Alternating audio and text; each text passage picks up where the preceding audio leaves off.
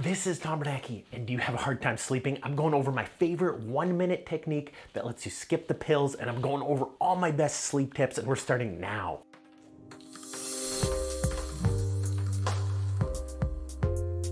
We're going to discuss all the melatonin tricks, the best foods, when should you eat, what should you drink, what kind of mattress should you use to fall asleep the quickest.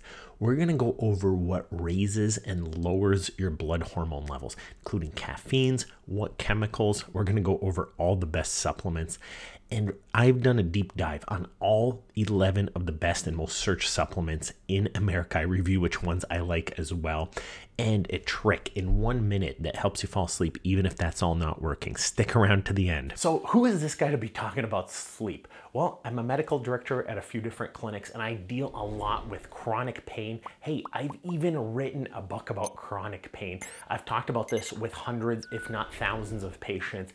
And these are the best tips that I've been able to research. We're going over the studies and my favorite 1-minute sleep technique to sleep better without pills. One of the most proven sleep techniques is called stimulus control therapy. It is basically a behavioral technique that programs your brain and your body to associate your bedroom and your bed with sleep. And it consistently helps you fall asleep. I know me personally, the second my head touches the pillow, I am out. I am asleep. I love sleeping. So I've read a ton of books, a ton of research studies. So here's my top tips starting in order that you must be doing. What about a large meal at night? This interrupts your melatonin at night. Your melatonin, this is very important. At nighttime, your melatonin goes up. It's a hormone in your brain. It's made by your pineal gland. I actually took a hormone-specific set of classes in medical school and college as part of my biochemistry degree, and this was a huge focus of mine. I'm a big fan of melatonin. Eating a large meal at night messes up your melatonin levels. It messes up your insulin levels. It throws off your blood sugar. Should you have energy? Should you not have energy? Your body doesn't know if you eat a huge meal within 3 hours of sleep. And it puts on a lot of fat around your midsection. So you have less energy while you're sleeping. You're gonna wake up the next morning even more tired with your hormones thrown out of whack. It's really important to avoid eating that large meal. On the other hand, there are foods that contain melatonin, which could raise your melatonin, such as turmeric, nuts, walnuts, oats, mustard seeds are very common, but just don't overeat. Sleep positions as well. I have a great video right down here that goes over all the best sleep positions. Should you sleep on your front, on your side, on your back? What kind of pillow should you use? What kind of mattress should you use? People don't realize that you spend 1/3 of your life sleeping, and 1/3 of the time it can mess up your neck, your back, your hips, your sciatica, your foot pain. If you're watching this, you probably have some type of chronic pain or a hard time sleeping. Check out that video. It'll make a huge, huge difference in your life. The next thing you want to do is limit fluid intake before bed. The general rule is 2 to 3 hours before bed, just like eating a large meal, you have to avoid drinking large amounts of fluid. This will limit your bathroom trips during the night. And what happens is it will let you sleep in longer during the morning. I know if I want to wake up early in the morning, and this was a trick used by Native Americans when they were planning an attack the next day, you drink a lot of water because I know I'm going to be getting up at like 3, 4 a.m. getting up, and I don't want to get back to bed. But if you need sleep, you don't want that to be you. But you want to make sure you stay hydrated during the day. Coffee and other stimulants after lunchtime, it's going to mess up how you sleep. The caffeine basically runs out within a few hours, in my opinion, but the brain chemicals and the brain changes, studies do show that those changes last 3 times as long. So your brain can't actually fall asleep because of the coffee, even though you're still feeling drowsy in your body and the effects of the caffeine have worn off. 3 times as long is the general rule with the changes to your brain made by coffee. Limit stimulating activities before bed, such as vigorous exercise, consuming caffeine, nicotine if you smoke, electronic devices. Now, back to melatonin. Melatonin is a hormone in your brain. And what happens is, when you go outside and the sun is shining, the blue light from the sun is called UV blue light. That essentially stimulates your melatonin levels to fall. So you're energetic when the sun's out. But at nighttime, your melatonin should start to rise again because your brain and your eyes are not sensing UVB blue light. But what happens is now with TVs, with cell phones, we're always getting that light, so our melatonin levels stay low. Not only do we have a hard time falling asleep, but we don't reach those deeper levels of sleep. And what happens is our quality of sleep is actually decreased. And the big secret with your brain is your brain has to actually deflate all those toxic fluids inside of it. It has to recycle your brain and get it healthy for the next morning. The reason you feel so groggy is because your brain deflates and fills back up with blood and cleans out all those neurotransmitters, those toxins. In the morning, your brain will inflate. You need that deep sleep to drain the toxic chemicals from your brain. This prevents diseases and hormonal imbalances. It's very important to go through those deep layers of sleep so you wake up refreshed. Not only is it the amount of sleep you need, but the quality of sleep. And if you're getting that blue light, then you're not getting healthy. There's some tricks. What me and my wife do is on our phones, we have a blue light filter. So when 8 p.m. or so hits, our blue light filter turns on. So your phone looks a little bit more red, but none of that blue light hits your eyes. My glasses, actually, I had them specially built. It used to be expensive, but now it's pretty cheap. I have blue light filters built into my eyes. So during the day, it squeezes in through the sides, but when I'm using my cell phone or my computer screen, it's not actually coming through. So I have a double fail-safe. If you wear glasses, or even if you don't wear glasses, get some UV ray protective glasses that you can wear inside the house while you watch TV. I have some links down below because that's an easy solution. But during the day, you want to expose yourself to that natural blue light. Make sure you get outside even 5-10 minutes a day, because that will lower your melatonin during the day, give you energy, and shoot it back up at night and give you that energy back for when you wake up the next morning. Very, very important. And on that note, night lights.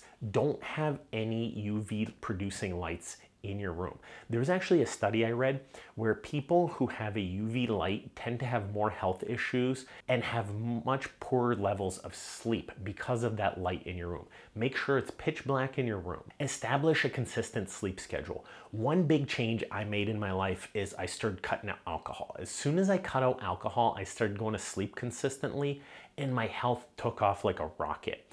There's so many benefits to not drinking alcohol. I could go over them forever, but if you're serious about getting rid of your health problems and you're still drinking alcohol, it's messing up your sleep, it's messing up your hormone levels, consider getting it out of there, because on Fridays, Saturdays, it's gonna mess up your sleep cycle. It sabotages your entire week, ruins your muscle growth, causes knee pain, hip pain.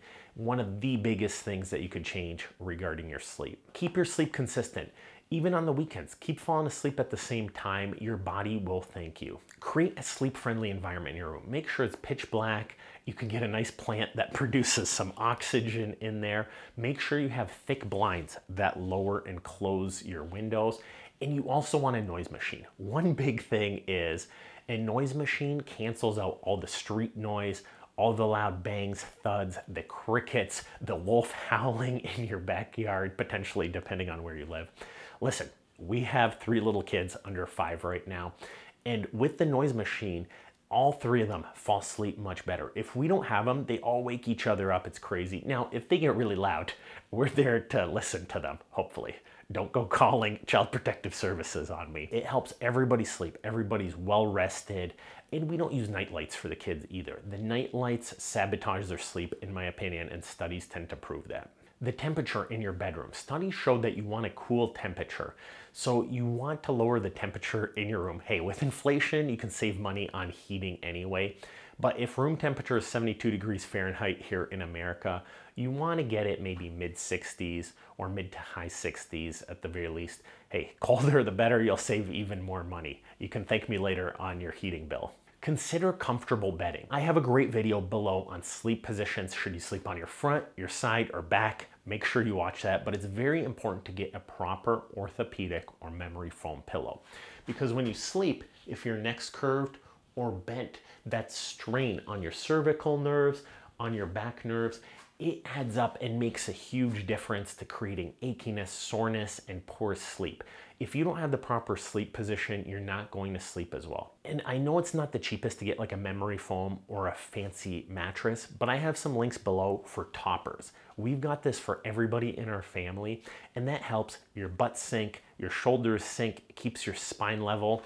The general rule is you want your ears level with your shoulders. So you don't want to be forward, you don't want to be back, you don't want to be twisted or contorted. That's what leads to scoliosis levels, compression, spinal stenosis. People in retirement age, almost 50% of people have spinal stenosis. You don't want to be straining that back and causing scoliosis on top of that. Switch up a great routine, calming, book reading. I know with my kids, we pull out a book, we read even 10 to 15 minutes, they start getting sleepy.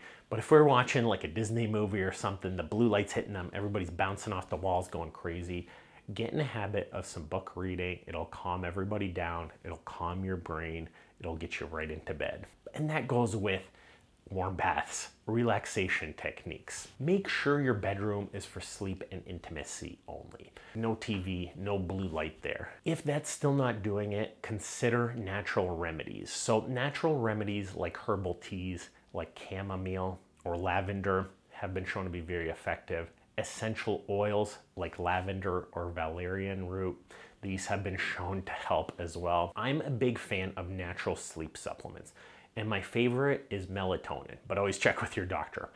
Melatonin is phenomenal for me. I don't use it every day, but on days where I know I need to catch up on sleep, I will actually take it a little bit earlier. Man, within half an hour, I am out, even with small dosages, and I have very pleasant, vivid dreams with this. I'm a big fan. Listen, melatonin's in our eggs, it's in nuts, it's already a natural substance. It's not a synthetic hormone, like injecting yourself with testosterone or something.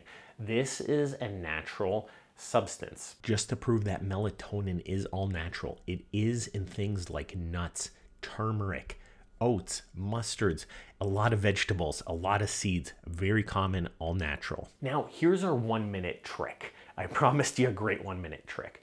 It has to do with the parasympathetic nervous system and the vagal response. Now, have you ever heard of the Iceman Wim Hof? I love this guy. But basically what he does when he sits in ice for 20 minutes or a couple hours, that activates his parasympathetic nervous system.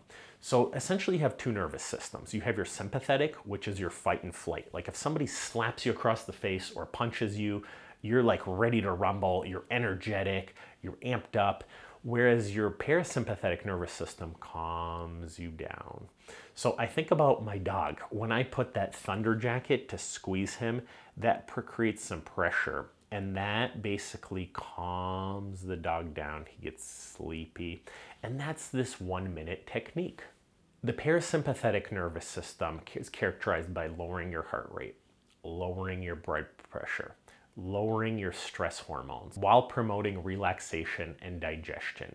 The parasympathetic nervous system is also stimulated by massage. If you have a spouse and they give you a back massage, a foot massage, you tend to get sleepy and relax. This can promote relaxation, and there's a real science behind it. I actually list my favorite massage guns, my foot massagers. My mother-in-law, for example, I get her a foot massager. She always uses it every night. And there are some areas when massaged, they activate your vagal response. And this is the 1-minute technique that helps promote better sleep. One of them is essentially taking your fingers and your thumbs and massaging right there. Ooh, I'm actually getting pretty sleepy right now just doing that. That's a great technique. Your vagus nerve is a cranial nerve. It is the longest cranial nerve, and it runs down your neck. So when you're having neck pain and soreness, that could be agitated and not working properly. But if properly stimulated, it reduces your fight and flight, helps you sleep, helps your heart rate and breathing. If you eat a large meal, it could be irritated. It helps stop the inflammatory response and can help control hormones in the gut. So massaging it, studies do show it makes you sleepy, activates some of that good hormone response, less stress. easier breathing. That works really well. So I'm just doing this for 20 seconds. Right there. So see my neck muscles right here, I already feel relaxed, and I'm pressing them as they press into my occipital lobe.